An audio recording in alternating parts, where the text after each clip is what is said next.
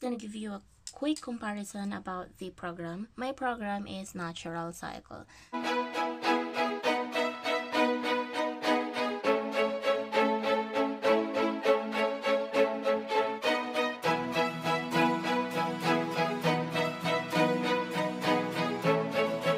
Hi guys, welcome back to my channel. Today is March 25th and it is my cycle day 13 today.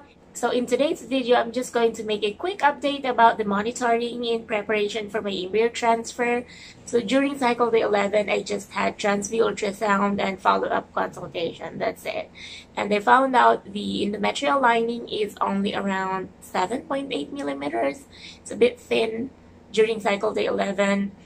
And I have 3 dominant follicles. First dominant is around 17.5 millimeters. The other one is around 16, I think.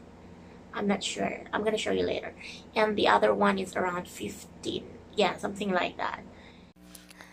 Here's the endometrial lining during the cycle day 11. It is a bit thin. And now the doctor is trying to measure the follicle on my right ovary. Cycle day 11. There you go. It is 7.9 millimeters. Is it 17.9? Yeah. And the second one is 13.8 millimeters. And the third one is, let's see, 16.5 millimeters. 16 or 13? I think it's 16.5. And the doctor said my cycle has changed because previously, my 2 previous cycles, during the cycle day 9, the dominant follicle is already around 21 millimeters and the endometrial lining is already trilaminar in layer, which is nearly 9 millimeters or 8.9. Estradiol is already around 130. Yeah, so basically I had shorter cycle previously. I'm sorry, my voice is a bit harsh. I have a sore throat. And today I just had my appointment. It is my cycle day 13. I had a trans-V ultrasound and then they found out the endometrial lining is already around 13.2. I don't know exactly the number, but it's around 13 millimeters. This is the lining of the uterus. This is my endometrial lining and I mentioned earlier it's already 13.8. Let us see if it is 13.8 because I am not really sure. So the doctor is trying to measure. That's a triple layer. Oh, it's only 11.8. It's okay according to the doctor as long as it is triple in layer. That's the ideal layer for implantation. This is the right ovary and I have around 11 follicles. The dominant follicles are 3. So let us see the exact measurement. So the follicles are already big. That is why the doctor decided to check my hormones, estradiol, luteinizing hormone, and progesterone. Because the bigger the follicle, the higher the chance that you get the estradiol. So the egg is already matured if you get the higher estradiol level. So let's see the exact measurement here. So that's the dominant follicle. The first one is 23.1. The second one is 17.4 millimeters. That's the smallest. And the second one is around 22. 22.1 or 20. I'm not sure. It's around 22.1. And now the doctor is trying to locate my left ovary. They always have a hard time to locate my left ovary. They had to put pressure on it just to locate it because that's the affected side. I had a partial ovarectomy because of the ovarian cyst. So yeah, the size of that left ovary is already small because I had that ovarian cyst and they removed it through laparoscopy. So the size is already small. On my left ovary, I have around 5 to 6 follicles, but they are below 10 millimeters. So they don't consider it if it's below 10 millimeters. It's very small. And then the doctor advised me to have a trigger. I already administered nasal spray. This is from the previous cycle. This is a leftover, but still okay because the expiration here is August 21. So it is still okay as long as it is inside the fridge. So I'll be back on the 29th for the transfer. I'm just gonna have my blood test. They will check if my progesterone level is okay during that day, and then we'll proceed with the transfer, and hopefully this is it. And also I have here Dufaston. So today is 25th. I just had the nasal spray trigger. That is to burst the egg, or that is to trigger ovulation. So yeah, that's the process. I need to ovulate, because if I will not ovulate, I won't get a very good number of hormones like progesterone. So I can only get a very good number of progesterone, I mean the natural progesterone, if I ovulated. So there is a trigger. That's the purpose of the trigger. Even though I'm not going to do the harvest, I still have to do the trigger. So on the 28th, I'm going to start the Dufaston 3 times a day. So that would be 28 and on the 29th. Dr. Minjala said follicles are looking good and the hormones or the estradiol level is very good. He asked me if I'd like to do another egg retrieval.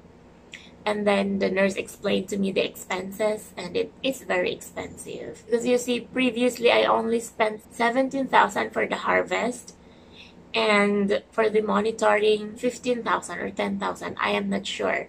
But altogether, day 2 up to the retrieval, I only spent 30,000. Plus 16,000 for the freezing of the embryo. But this time, as you can see, since they call it domino cycle, the harvest only is 50,400, and that is very expensive. And then, apart from the egg retrieval, I need to pay the semen preparation of 11,200. And then the ICSI is 16,800. But as you can see, during my previous cycle in my natural program, I did not pay anything for ICSI and the day 1, day 2 culture. It is free because I will only pay that if I get a positive result. If I didn't get a positive result, the ICSI and the culture of the embryo is free.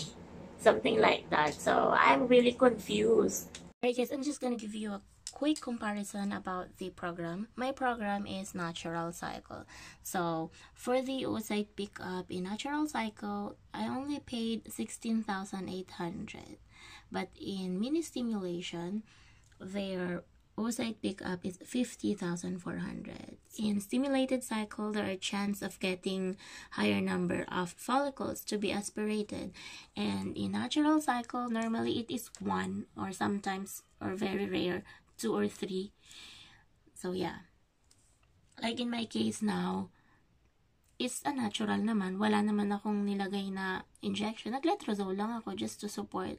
But it happened nga na nagkaroon ako ng 3 follicle at nag-match pa yung estradiol ko. So sabi ni Dr. Minjala, possible daw talaga.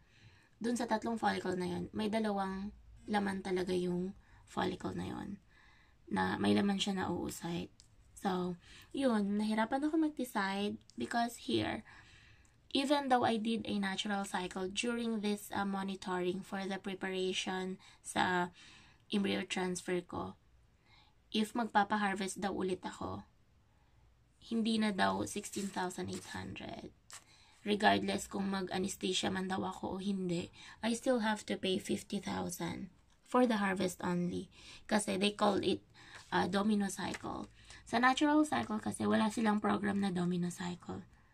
Ang domino cycle lang nila is with the minimal stimulation.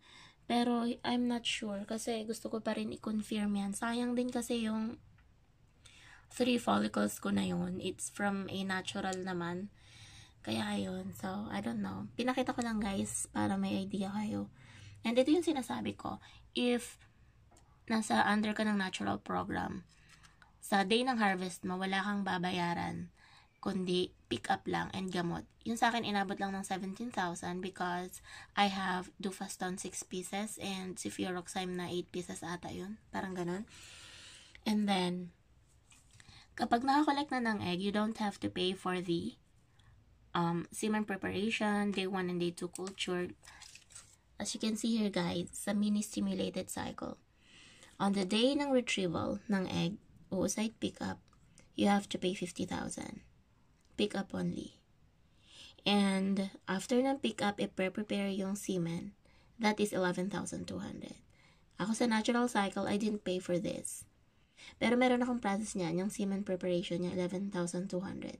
Babayaran ko lang yan kapag nag-positive pregnancy ako. Since hindi pa naman ako nag-positive pregnancy, hindi muna siya babayaran, or it's like free, parang or na wave, ganun.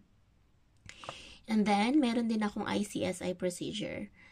ICSI, kasi meron kaming morphology issues, so that is the process of fertilization na ginawa sa amin. Ang ICSI talaga is 16,800. Wala din akong binayaran dyan kasi hindi pa nga ako nag-positive pregnancy. So, babayaran ko lang yung mga yan kapag nag-positive pregnancy na ako. And again, it is waived. So, yung sa akin naman, dito lang ako inabot kasi natural cycle. Culture nila ng day 1 and day 2, ginawa ko din yan. Ginawa din yan sa embryo ko. It is 22,400. So, wala akong binayaran din dyan kasi nga under natural program ako.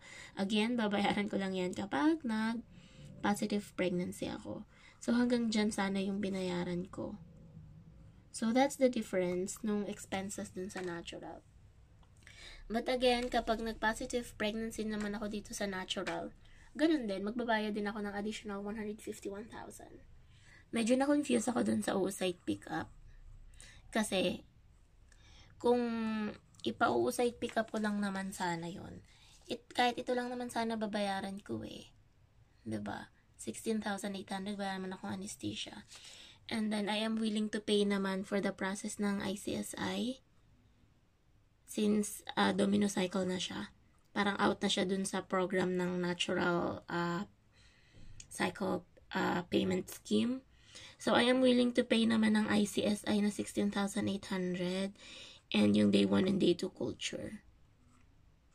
Ito lang, medyo namahalan ako dito sa 50,000. Dr. Manjala said, it's okay, we will just transfer this frozen embryo from a natural cycle, and then whatever will be the result, then I can do another natural cycle. And he said, anyway, your ovaries are still responding very well during the natural cycle, so that would be fine. So let us see. So emotionally, I am ready. I am ready to accept everything, whatever will be the result. So I'm ready. And I surrendered everything to God.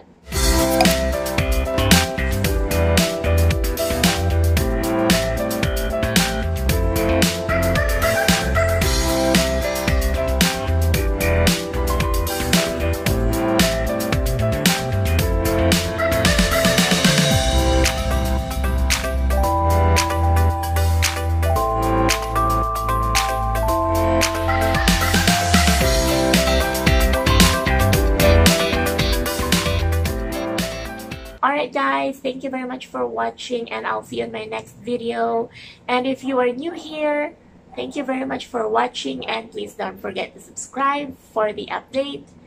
And don't forget to click that bell icon so you'll be notified every time I upload videos.